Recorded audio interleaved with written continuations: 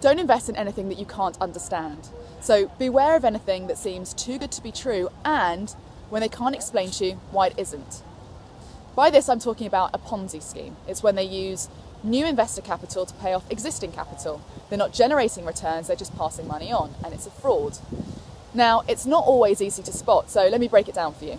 Now, hopefully I'm under an apple tree, and I'm going to use apples for the analogy. Imagine on day one, imagine on Monday, I go up to Adam and I say, Adam, if you give me 1 apple today, on Tuesday, I'll give you 2 apples. Great, he thinks, and he gives me his apple. Now, by Tuesday, Bob comes along. He's heard about the deal, and he wants in, so he gives me his apple. Well, now, I've got the 2 apples that I need to give back to Adam. His original apple and his return. Well, he's so excited by that, he says, no, he'd like to leave it invested.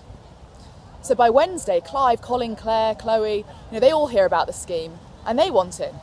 And now you can see that I have enough apples to pay Bob back for 1 day's worth of return and Adam back for his 2 days worth of return. And so the scheme continues. Now, as you see, I'm not creating any new apples, I'm just passing them on. And the risk is when there are no new apples, no new investors, or when an original investor wants to take their money out the game, take their apple out the game.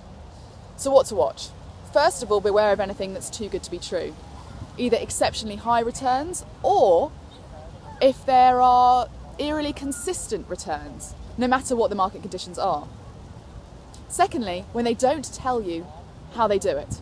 They use vague terms, they say it's a secret a strategy of their own, or the classic term, it's too complicated for you to understand. Beware. So don't invest in anything you don't understand. Beware of anything that seems too good to be true and when no one will explain to you why it isn't.